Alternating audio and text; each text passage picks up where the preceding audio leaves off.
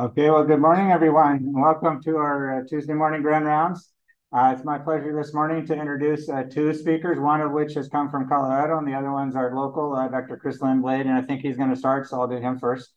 He's a pediatric cardiologist and our medical director of our fetal cardiology program here at Phoenix Children's. He also serves as a program director of the fourth year advanced non-invasive cardiac imaging fellowship at Phoenix Children's. He's an assistant professor at Mayo Clinic, Scottsdale, as well as University of Arizona College of Medicine and Creighton School of Medicine. He's skilled in advanced cardiac imaging techniques, including advanced fetal echocardiography and transesophageal echocardiography. He first joined Phoenix Children's to start up the fetal cardiology program, and he's enjoyed the challenges of building the program, and it's become, and is very proud of the success it's become. After graduating with his Bachelor's of Science in Biology from Wheaton College in Illinois, Dr. Lindblade earned his medical degree at the University of Illinois College of Medicine in Chicago. He then did an internship and residency at the University of Texas McGovern Medical School in Houston, and then a pediatric cardiology fellowship at Indiana University in Indianapolis. Dr. Lindblade's been nominated as Phoenix Children's Physician of the Year twice and is a top doctor in pediatric cardiovascular diseases by Phoenix Magazine for many consecutive years. He's committed to advancing the field of pediatric cardiovascular research. His peer review research has been published in the Journal American Heart Association, Pediatric Radiology, Prenatal Diagnosis, and Arthritis and Rheumatology, amongst many others. He's presented at national and international meetings and has numerous journal articles, abstracts, and chapters from medical textbooks. He will be joined by Dr. Behrendt from the Colorado Fetal Care Center. Dr. Behrendt's a pediatric surgeon who specializes in operating on fetuses.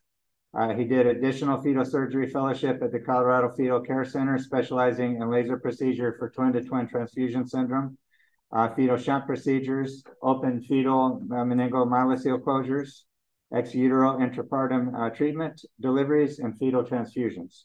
He conducts fetal research focused on innovating imaging techniques, meningomyelocele closures care, and twin-to-twin transfusion syndrome. And they've got the most impressive videos of any Grand Rounds presenter of the year, as well as the largest file size. So without any further else, Dr. Lindblade, Dr. Behrendt, take it over. Right. All right, thank you, John. That was very kind. So again, welcome everyone this morning. It's been a lot of fun putting together this talk with Nick. This is across disciplines. As mentioned, I'm a pediatric cardiologist. He's an MFM specialist, a fetal surgeon across institutions. So obviously we're here local in Phoenix and Colorado joining us across state lines. Also, it's been a lot of fun times dialoguing about this. So I hope you guys all enjoy today's talk on high-risk fetal conditions and the cardiovascular evaluation and potential for prenatal, intrapartum, and postnatal intervention. We have no financial disclosures, either one of us. The only thing I suppose I should disclose is that I am on faculty at U of A, and I did pick U of A to go all the way. And my bracket has not busted yet. So I'm really excited about that. So we'll see where this goes. All right, so my job at the beginning of this talk is to really set the stage on discussion about fetal heart failure. And then we're going to go in and talk about various different conditions that lead to fetal heart failure and their interventions. So, and with a very broad brushstroke, fetal heart failure is basically the failure of the fetal heart to properly fill, or in diastole, and eject in systole properly to pump enough blood to meet the needs of this developing fetus. Now, obviously the fetus is growing, developing, and changing within that placental and maternal environment. And that heart has special demands placed on it. And we can think of fetal heart failure in terms of the very same concepts that we talk about postnatal heart failure when we talk about the concepts of preload, or the volume of blood coming back to the heart, afterload, the pressure that it has to pump against, and then myocardial contractility. All of these have profound interactions, both with diastolic function and systolic dysfunction, primarily being related to the myocardial contractility and the afterload, all impacting stroke volume, or the volume of blood that leaves the heart in systole. You multiply that times heart rate, and then you get the very fundamental calculation, stroke volume times heart rate, which equals cardiac output. There are two general categories of fetal heart failure: low cardiac output state and then high cardiac output state, which is related, for example, to volume loading or anemia in the fetus. And while there are several different causes of fetal heart failure, such as twin-to-twin transfusion syndrome, infection, chromosomal abnormalities, when you look at cardiac causes of fetal hydrops or heart failure, they kind of break down into these categories. About 40% are related to actual structural heart disease, a third related to arrhythmias, about 13% related to high output failure, then cardiomyopathies and cardiac tumors. And it's also important to recognize that the fetus, as well as the postnatal baby, has compensatory mechanisms to compensate for heart failure. And that's called the brain sparing effect, which is one of the ways that we shunt blood to the vital organ, our organs, our brain, by lowering the cerebral vascular resistance. We can assess that prenatally by Dopplering the middle cerebral artery. That shows that there's increased flow going out to the brain when we have decreased cardiac output. Also, the kidneys are activated through the renin-angiotensin system in order to maintain adequate blood delivery to the vital organs. There are fundamental differences between fetal and postnatal circulation. Now, when postnatal circulation occurs, the ductal artery closes all the way. And again, at its very fundamental understanding, all that deoxygenated blood returns from the body to the right heart, is pumped by the right ventricle out to the pulmonary arteries, returns with highly oxygenated blood to the left atrium, left ventricle to be pumped out to the aorta. This is what we call series circulation, where our output of the right ventricle and the left ventricle are equal. However, the pressure in the right ventricle is lower than the pressure in the left ventricular side. And what's important to recognize, when you have series circulation, failure of one ventricle is sufficient enough to cause complete circulatory collapse, actually, if it's severe enough within the entire organism. Now, contrary to that, in fetal circulation, we have three significant shunts: the ductus arteriosus, the foraminal valley, and the ductus venosus. This sets up parallel circulation, where we have actually 2 times the amount of blood flow going through the right ventricle compared to the left ventricle.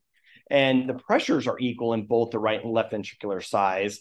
And what's important about that is that the fetus, the ventricles actually act independently. So the preload, afterload contractility of the right ventricle independently acts on the loading conditions on the left ventricle. There is ventricular-ventricular interaction that we see within the fetus, but in the fetus, we can typically compensate by the other ventricle that has not reached failure yet for the dysfunction that happens in the other ventricle.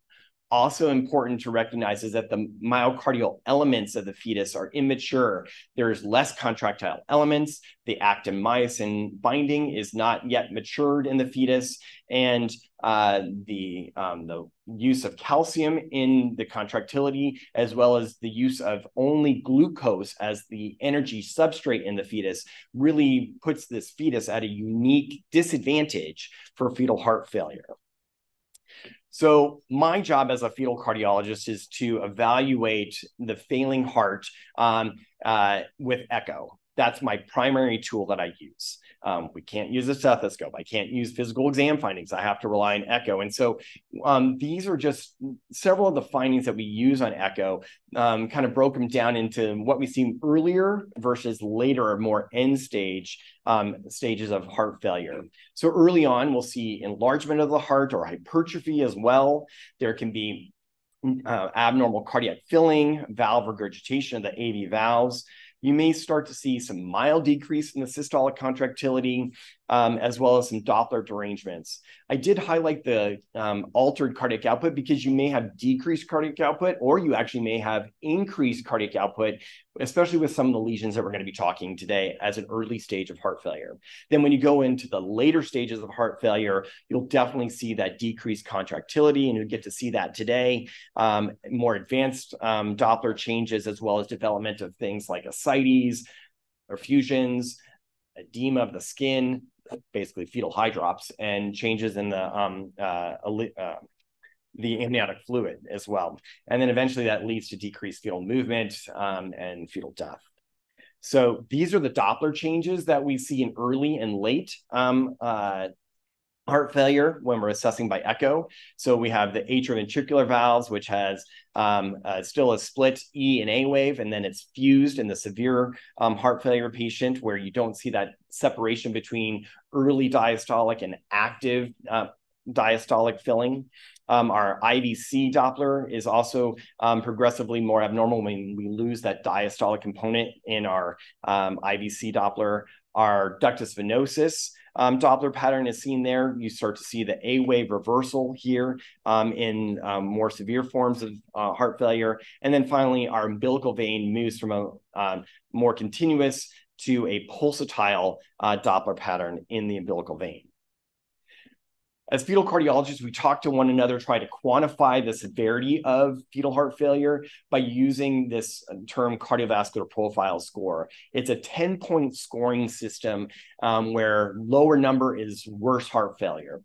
And many of the things that are listed on the left column, we've already talked about, so I'm not going to review them, but just know that this has been around for decades, initially published by Jim Huda, and modified throughout the years to basically help us understand what the likelihood and predict outcomes for this fetus. Now, you can't just use this within isolation. You also have to think about what are the causes of the failing fetal heart.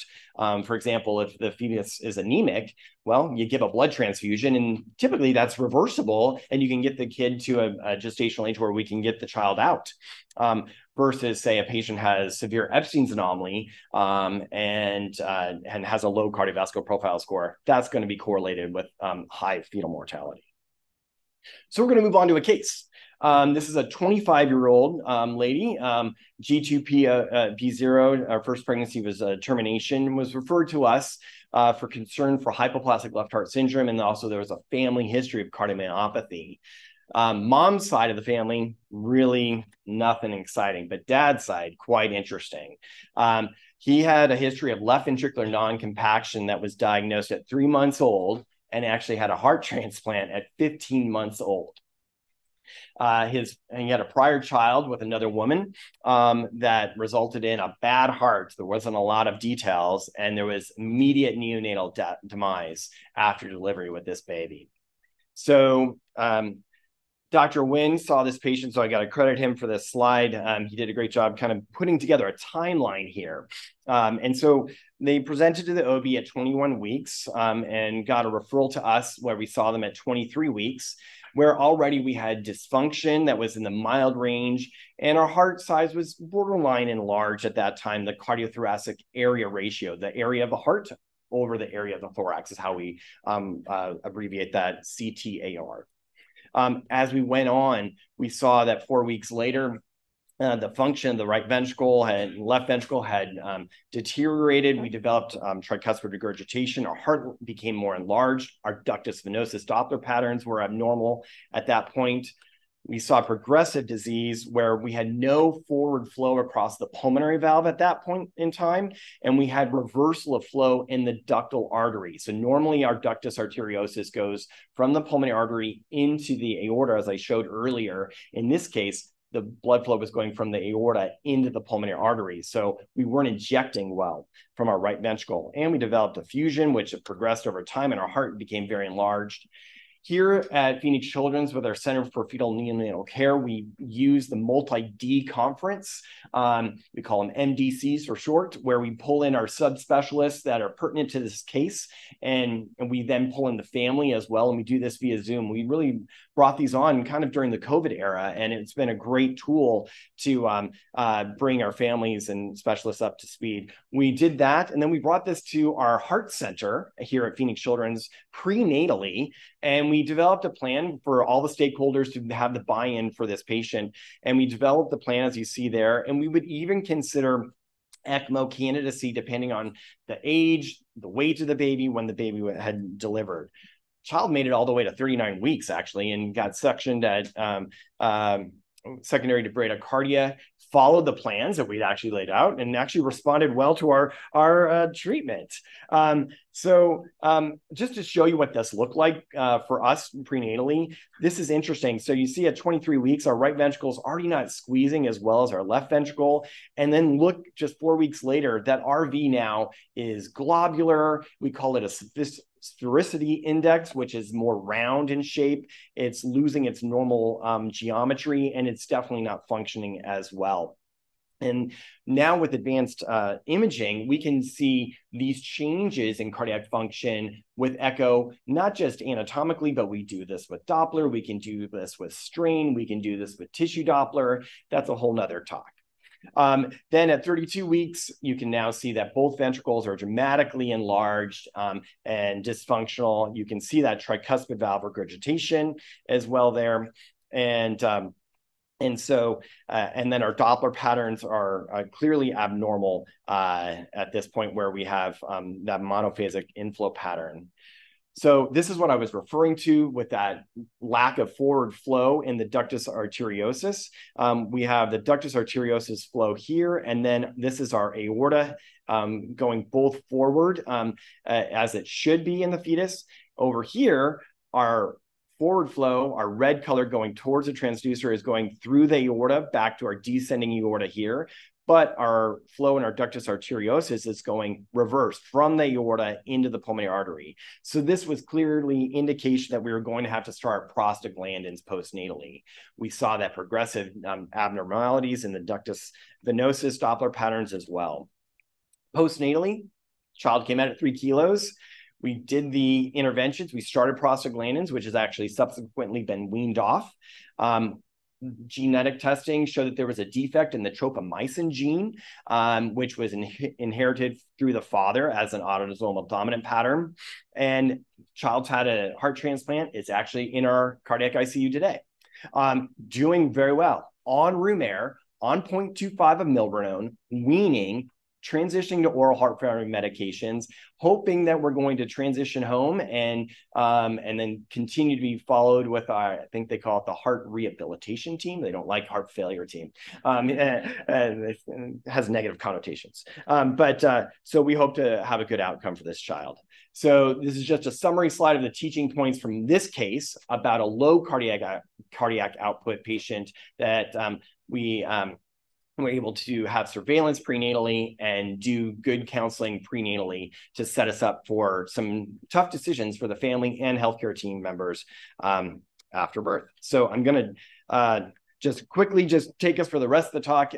We're going to use this drawing from the 1500s where Leonardo da Vinci, amazing individual, brilliant, that wasn't just an amazing artist, but also drew anatomic drawings that really reflected the fetus within the maternal environment in the placenta. So we've already talked about dilated cardiomyopathy. We're going to be moving on eventually to talking about vena Galen, sacrococcygeal teratoma, and then the chorioangioma. So on that, I'm going to turn it over to Dr. Behrendt, and he'll take us from here. Yeah. Maybe in the back, you could turn the lights on. Go ahead. Thank you. Yeah, thanks for having me here. You know, Dr. Lindblade got to do, I think, the heavy lifting part of the talk where he put a lot of academic things in there and showed you a lot of stuff. I get to do the show and tell part of the talk. So mine's just kind of fun to show you guys. All of these topics we're covering here could probably be their own grand rounds or even a full day symposium on how to handle things. So the point of it isn't to go through all the finer details of how to take care of sacrococcygeal teratoma. The idea of it is how can we use some of these tools that we have? How can we use this multi-D conference in Denver for us? I was talking to Melanie before. I don't know if is Mike in here, but not too many years ago, you would literally just walk across the hallway and say, help.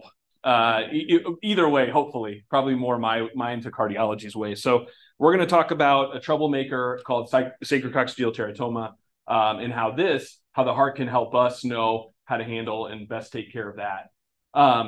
So this is a patient that came to us in Denver. She was about 25 weeks. She got referred to us because she had a large fetal sacral mass. Now, when you see that come through the consult service, you have a pretty big differential, but pretty quickly we started to see this large kind of solid cystic looking structure here. And you can even kind of tell compared to the fetal abdomen, it's pretty huge. And it looks like a pretty big troublemaker. So this is kind of taking a look again. This is using color Doppler to take a look at this mass. You can see pretty obviously here that there's this huge sacral mass. You see the cystic components, but the most striking thing, the most worrisome thing when we see a structure like this is you can just see the Doppler pattern. You can see these vessels that are just sort of coursing through this tumor, and that for us piques our attention and says, okay, this can be trouble. One of the things I love about fetal medicine, Dr. Lindblade alluded to, you don't get to use your stethoscope or really your physical exam skills, but we do have a lot of pretty cool tools that we can put together to try to come up with ways to help. This technology on the right here, this is called vocal virtual organ computer aided analysis. It's basically a way to make a 3D reconstruction of any sort of ultrasound structure. You can use this outside of fetal medicine. In this case, we used vocal to get an estimate of how large this mass was. And this time it was 420 cubic centimeters, which roughly is the same in grams. And so you can see by the highlighted section, about a half estimate weight compared to the fetus.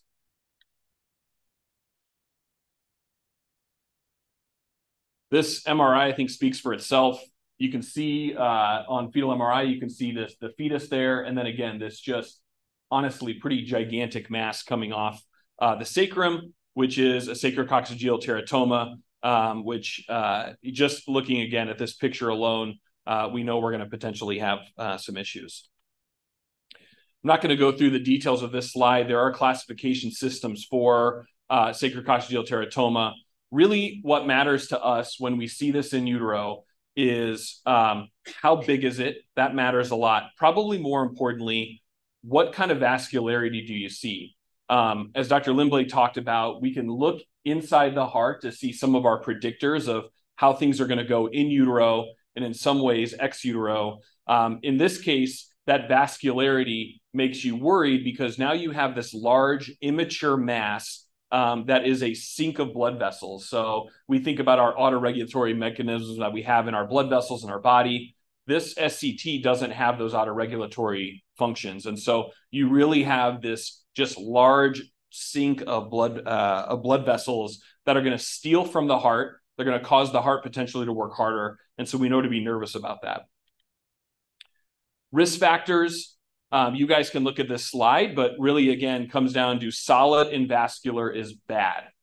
Cystic and non-vascular, it's not that it's good, but it's better. The predictors are better. We don't have to get quite as creative, I think, as far as in utero and ex utero care. You can see some blood vessel measurements there. Fetal tumor ratio greater than 0.12. That's based on some old studies. In this case, we were already at 0.5, so pretty huge. And then all of those things that Dr. Lindblade showed before, all of those predictors that he showed for cardiomyopathy are just as relevant to something like this. So you don't have native heart disease, but you do have a tumor that can cause the same effects.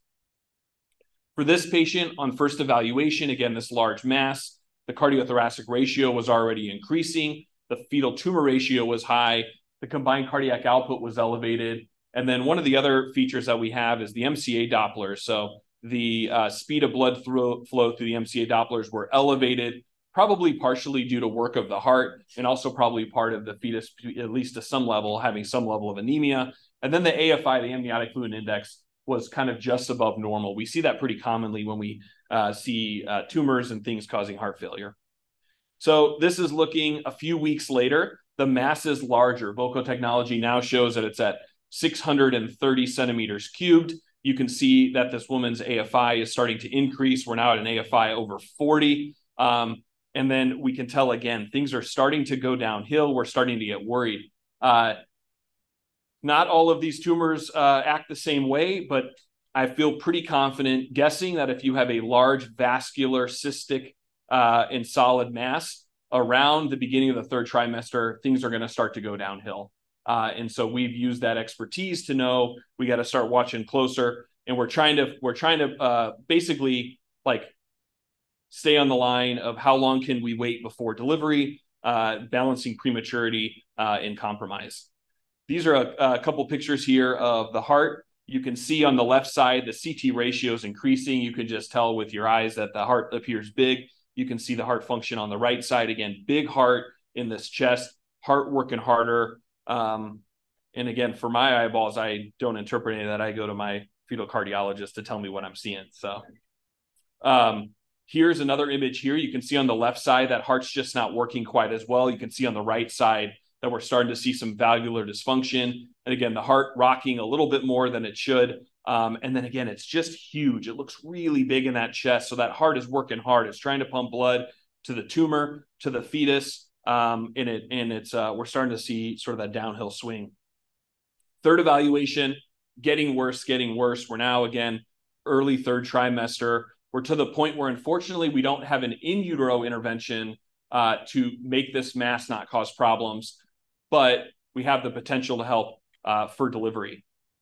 To kind of get at what Dr. Lindblade had talked about before, we talk about the physiology of things. So prenatally, you have your blood vessels coming in from the placenta, going through the umbilical cord, feeding the fetal heart, the fetus then using its heart to pump blood sort of throughout the body. And then because of this tumor, you have that steal, you have this big red arrow here going to this tumor that says that that fetus is not only pumping blood to itself, but also to this large mass and causing problems. So prenatally, it's a problem, right? You can get into heart failure, high drops, and eventually death.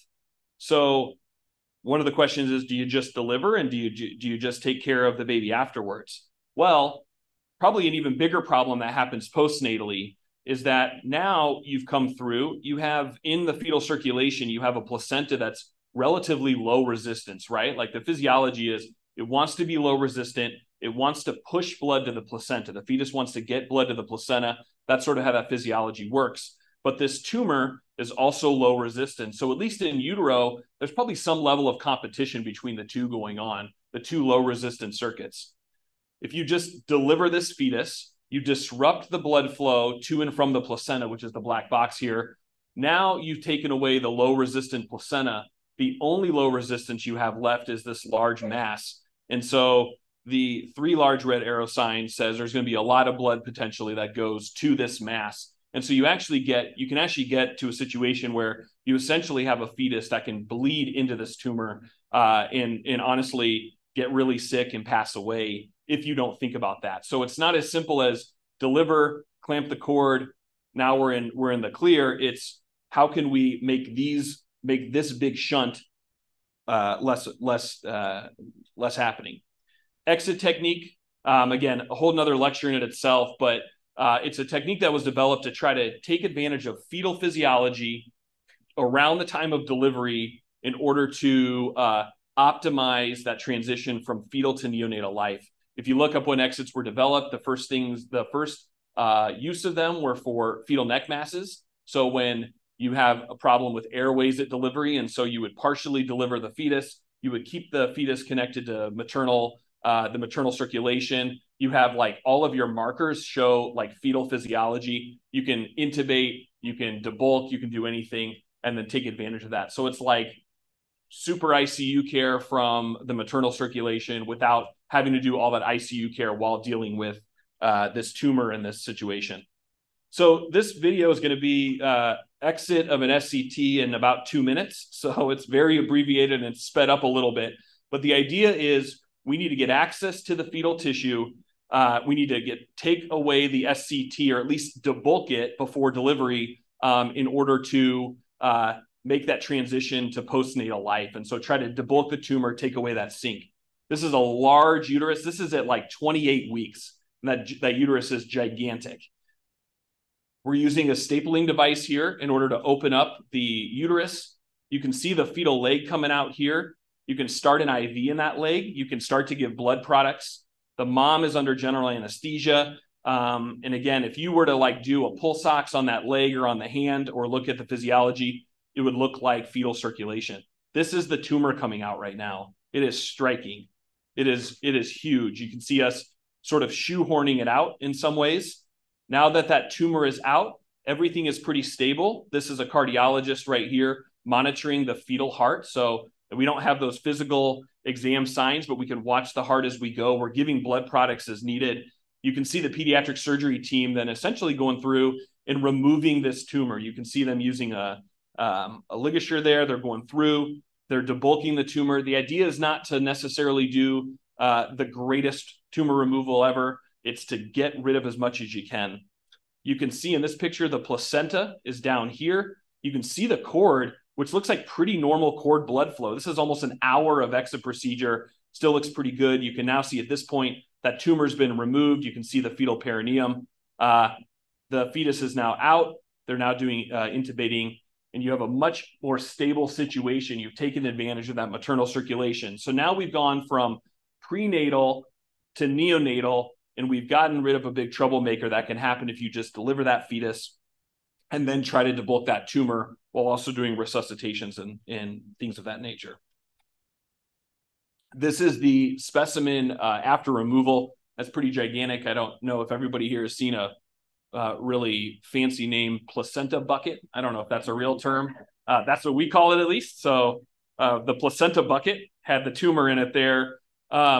This is like a couple of days post-op. And so I show the pictures here where you can see, again, sort of like an abnormal appearance on the bottom of the fetus. There are some drains in place. But at the time of discharge, which was like 3 months later, looks pretty good, looks pretty normal, and had pretty good function overall. But the big thing, again, is we had a tool through cardiology, through MRI, through ultrasound, to find something, to make a game plan, and then to end up in a good situation. I'll turn it back over to Dr. Lindblade for this section. Amazing. That was an awesome video. Thanks for sharing that. So we're going to move on to this lesion now. We've talked about below the heart. Now we're going to go above the heart, talking about the vein of Galen malformation.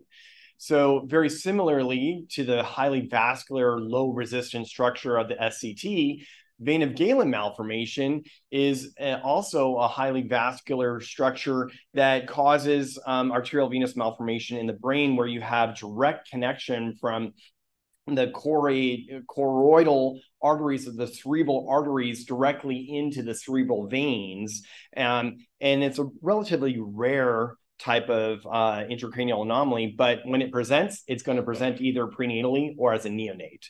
So there are two different subtypes of this. Choroidal, which is the more severe form, has an earlier presentation. Like I said, either as a fetus or a neonate. It's more challenging to treat because those blood vessels go through the parenchyma of the brain, and is also at higher risk for heart failure. For the pediatricians here, presenting signs of patients with vein of Galen malformation, you have a rapidly enlarging head circumference, hydrocephalus, irritability potentially that's not explained, or vomiting, seizures. Don't forget, when you're in the newborn nursery, to auscultate the anterior fontanelle, because you may pick up a bruit there. So that's why we do that. Where you can hear that AVM. A downward gaze, or the sunsetter sign, and that's a favorite board question, I think, on the PEDS boards, and developmental delay. But it also may be detected prenatally. So, and that's usually by this abnormal blood flow that we see in the brain, which we do this as part of all of our fetal echoes, as well as the maternal fetal medicine ultrasound as well. Fortunately, the fetus, because of the circulation having that low resistance placenta, is at less of a risk for developing heart failure, because it kind of balances out the low resistance in the vein of Galen. But when it happens, when heart failure is present, there's an 80% mortality in the fetus. There's also continuing ongoing mortality risk in the neonate, around 20 to 50%, really urging us prompting us to say we need to come up with ways to intervene on these patients. So here's the physiology of why does this happen. So here's a normal circulation with venous return coming through the SVC and then going through the left side of the heart, going up to the cerebral vasculature. And I know this is a little complex of a drawing, but what we're really seeing, if you just watch this arrow coming in, you have that reversal of flow in the transverse aorta because you have the steal of blood flow going through that low resistance vein of Galen malformation up in the brain, causing dilation of the SVC. The right ventricle becomes hypertensive and dilated and dysfunctional. And this is where we see the fetal heart failure related to the vein of Galen malformation. Fortunately, we're very blessed to have Dr. Luis Gonsalves and his team with radiology here at Phoenix Children's doing fantastic fetal MRI. This is a fetal MRI image. I mean, such great detail here of showing us that there's this vein of Galen malformation here. And it helps us just illustrate these patients are also at risk for having pulmonary hypertension because there's increased flow going through there, therefore increased venous return going down into the right ventricle and flow and pressure going out into the pulmonary arteries. And as you would expect, when you have abnormal blood flow in the brain, these kids are at risk for brain injury. And we've seen a correlation with the severity of the heart failure and the level of brain injury with vein of Galen malformation, with encephalomalacia with this disease almost universally being associated with severe heart failure.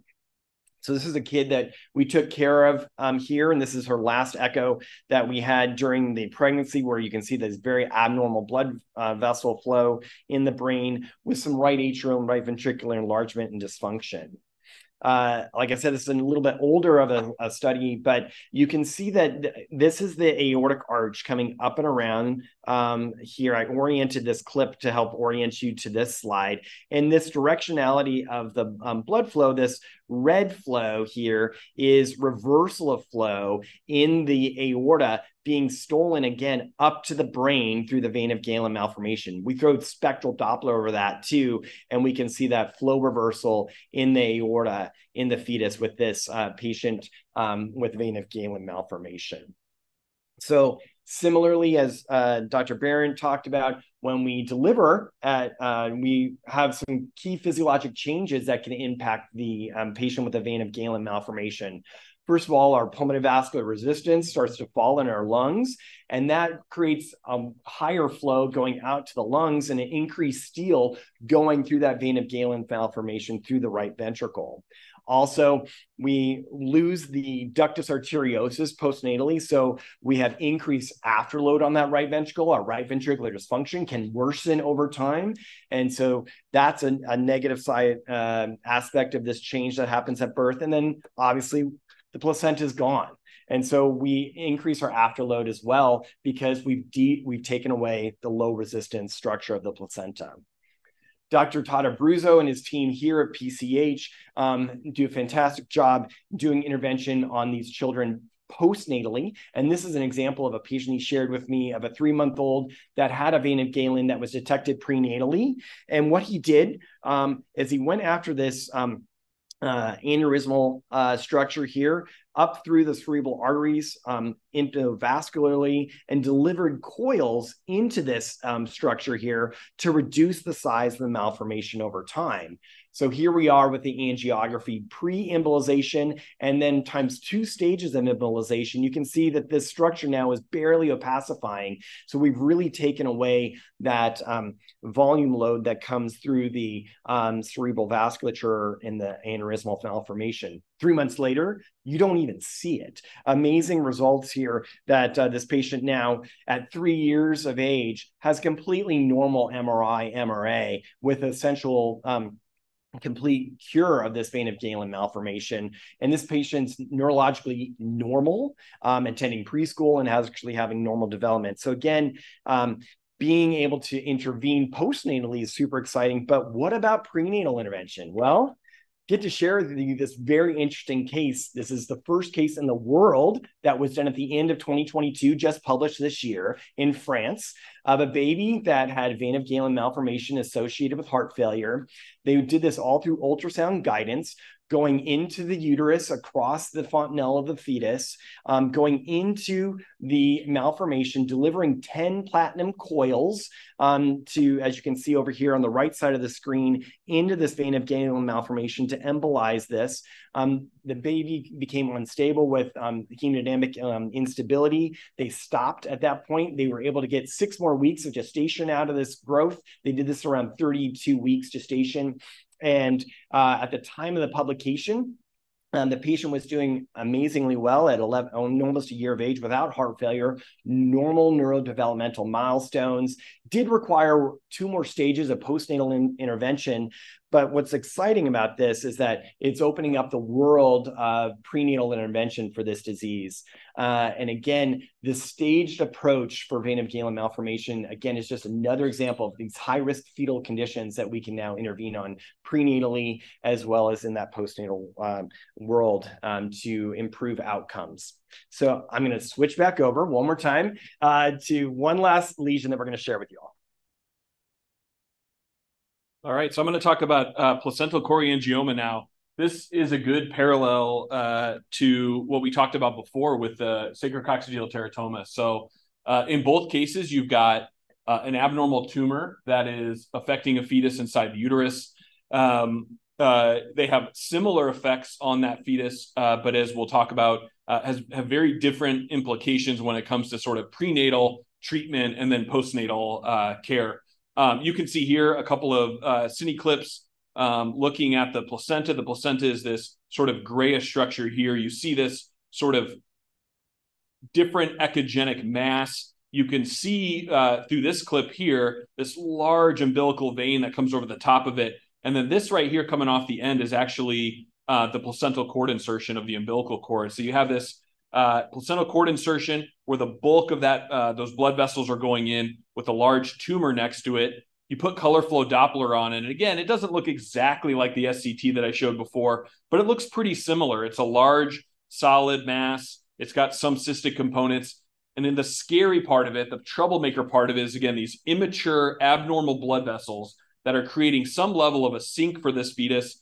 And also, at least in some ways, probably some level of overflow as well. So you see that. And again, if you see that, if you're doing prenatal evaluation, you got to start thinking, okay, are we in trouble and how do we monitor this?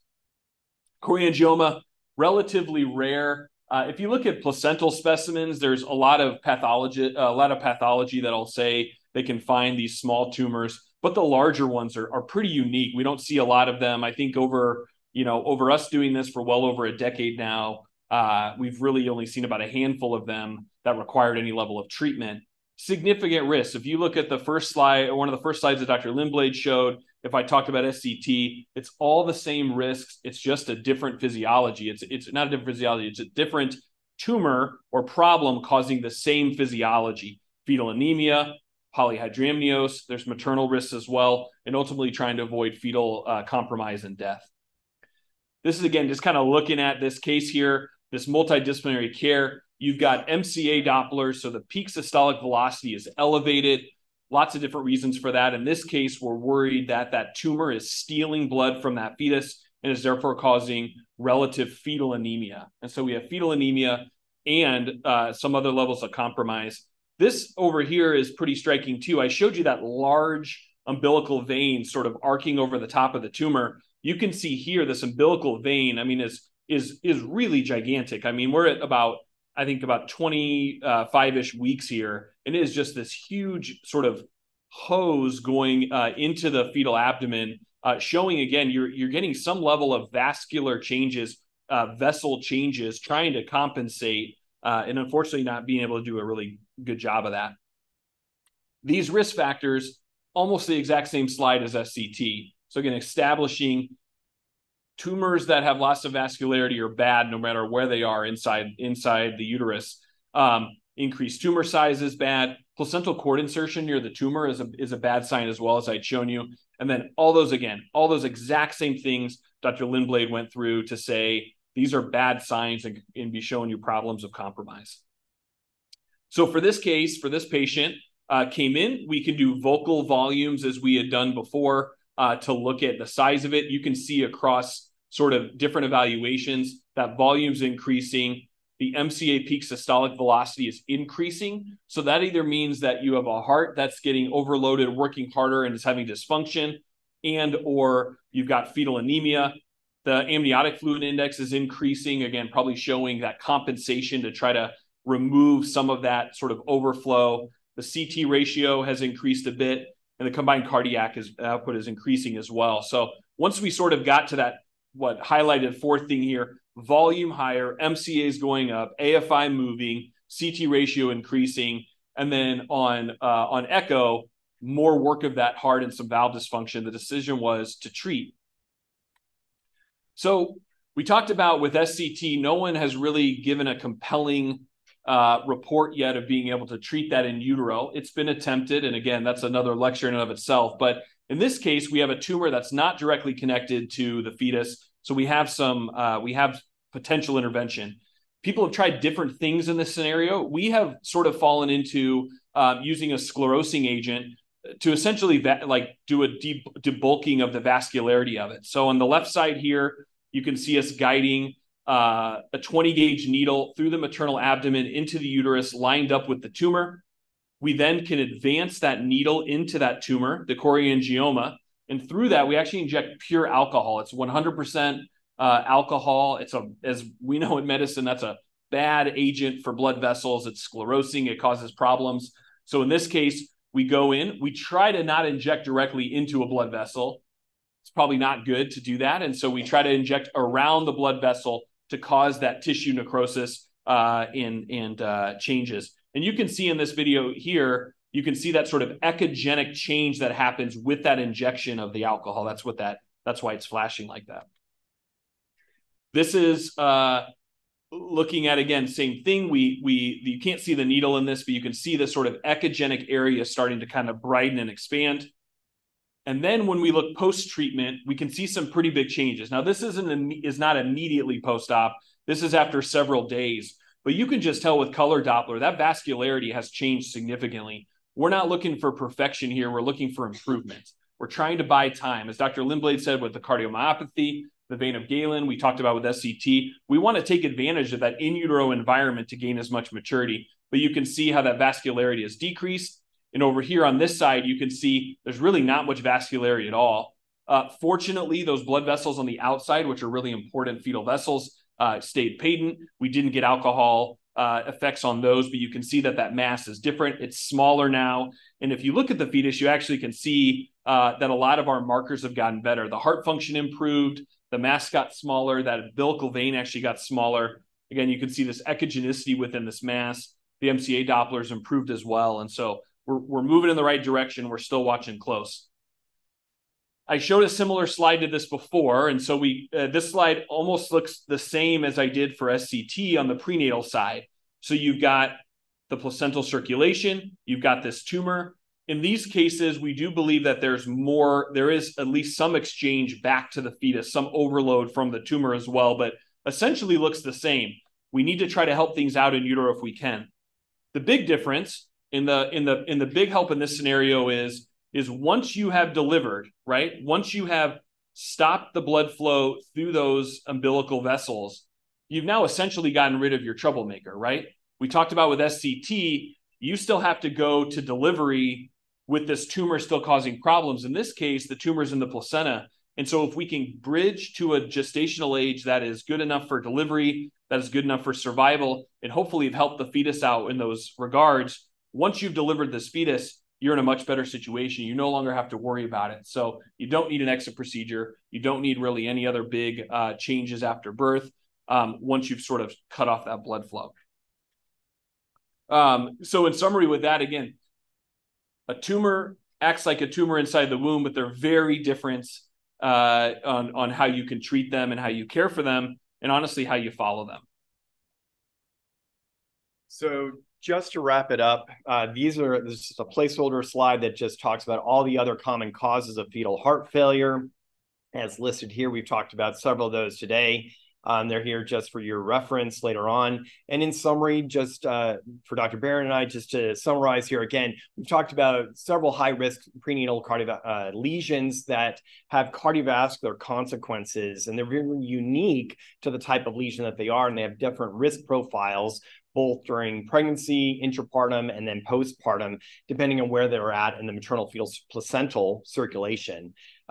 We've talked about these unique treatment options that we have, even starting before birth, through multidisciplinary care. And then this advancements in fetal imaging, fetal surgery, endovascular intervention are really providing opportunities to really change the course and morbidity and mortality for these high-risk lesions. So I'd like to thank you all for your attention. I know Dr. Behrendt could throw up a similar list of amazing team members at Colorado, but again, this just really highlights it takes a village of team members, and this is just the fetal cardiology aspect of our team here at PCH.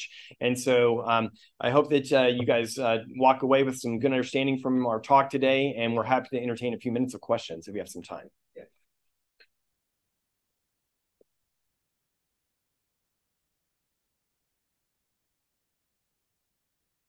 So we're happy to take any question. Okay, Dr. Franklin. Chris. Yeah. Well, I'll start with Dr. Behrendt, our guest. So okay. Thank you very much. I was impressed with your video of how many hands were in that video. Yeah. I'm sure there were more. And yeah, that was only the hands. You should see the rest of the room. Yeah, we've got about 40 people on the NICU side right next door just waiting for whatever they're going to get. Right, I remember that. Yeah. And it seems like imaging is really key to what you guys use for timing and things like that. And how do you make a decision, or take us through how you make that decision between doing an exit procedure, say like an intrauterine case like you showed there? Yeah, I think so. Again, highlighting how you have to work as a team to do this. So exactly right. So this slide that Dr. Lindblade has up here, I think it all starts with that first evaluation, right? You're going to triage, you're going to screen and say, okay, how worried should we be about this lesion? I think a lot of it comes down to patient education as well. And so at our center, what we do is for a patient with that sacrococcygeal teratoma, that patient would come in, have a full day of evaluation, MRI, echo, ultrasound, and then have a counseling session that includes ped surgery, neonatology, cardiology, maternal fetal medicine, usually genetics, usually social work. We have a whole team together to put together a game plan for that patient. I think we have enough experience now. Like I said, I would feel very confident guessing that as you enter that early third trimester period, that's when you're going to start to see that heart starting to get more strain. You're going to start to see, if you watch it, you're going to start to see development of fetal high drops. And so trying to find that exact balance to know when do we deliver, I don't know the right answer to that. I think the answer is once you're coming up on that 27 to 28 week mark, if you really have a troublemaker tumor, that's when things are going to start to go. And that's where we say that balance of trying to keep things going in utero starts to be a problem. So once we start planning for exit, it comes together, that patient, family, if they want to be there, our team to kind of lay out, how are we going to do this or what are we going to do? We just took care of a patient recently with also a sacrococcygeal teratoma that was also large, but it was essentially all cystic. And so she ended up delivering a full term. We actually, to get her a vaginal delivery, we did a needle drainage of the cyst before delivery, and she had a vaginal delivery. And so for us, again, it's not any fetus that has a large mass coming off the sacrum needs an exit procedure like this. It is what secondary effects, what do my cardiologists tell me are happening to make that decision? Yeah, John. Can you talk a little bit about this is obviously a new field, about the supply and demand, meaning of like all the kids that have something that can be detected in utero, how many of them are going to potentially, 20 years from now benefit from a procedure? How many of them, like what percentage is getting it right now? And is it more finding the patients, or is it more having the teams that are prepared to intervene? I'll make a quick comment and then I hand it. I think where you're talking is screening, right? These patients have to be screened appropriately, detected out where maybe in the environment and rural communities, they may not have access to this type of evaluation. that's one of our struggles, even with cardiac disease, to make sure that we're getting these patients to the tertiary quaternary care centers for options to even be laid out for the families, and the plans that have been in place to offer to many families and patients. We want to expand that reach. As far as outcomes, as you saw, there's even ongoing developments in this day and age with this recent publication of the intervention prenatally for vein of Galen. Like, we're pushing the technology, and as our medical knowledge is pushed, our partners in the biomedical engineering industry to have the tools to actually do the intervention has to continue to grow. And it's really cool to see that partnership between industry and clinical medicine to offer this. And I think time will tell as we use these new innovative techniques of what the outcomes and how we change them. I think there are several studies and lots of experience, for example, and I'll turn this over to you, Nick, in terms of what the outcomes and how we can make a difference for like SCT intervening prenatally. And I'll let you make a comment. Yeah, I think, I would say the most exciting thing that we do are things like these videos and in these fetal procedures. The truth is if you look at least for our referral base, if you look at the amount of referrals we get, a patient that actually gets a fetal procedure is like a super small part of that. Less than 5% at least actually needs it, where maybe it's not as exciting for videos and things in a talk, but the place I think we really do make the intervention, the real intervention we're doing, as Dr. Lindblade said, is by getting better at screening and using imaging techniques, we can set these babies up for success.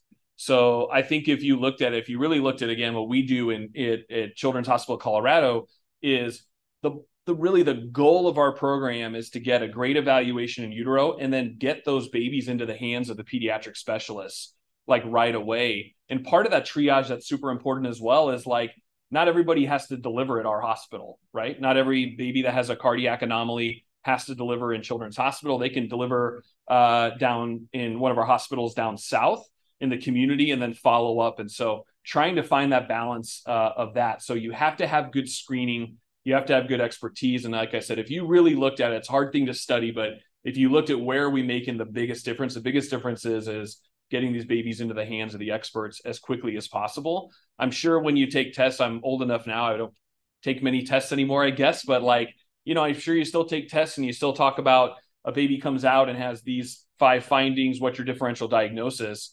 We're never going to be able to get away from that exact scenario, but I do think realistically speaking, it's not as common anymore to have a baby show up with whatever physical symptoms, and now you got to really figure out what's going on. Hopefully, this is my lesion, this is the problem, and you can have a better plan in place. So just like everything, I sit around and preach all the time, like if we can go from reactive to proactive in everything we do, I think we're making a big difference in medicine, right? Be proactive, be prepared, be ready for things rather than completely reactive. I think that's a good change.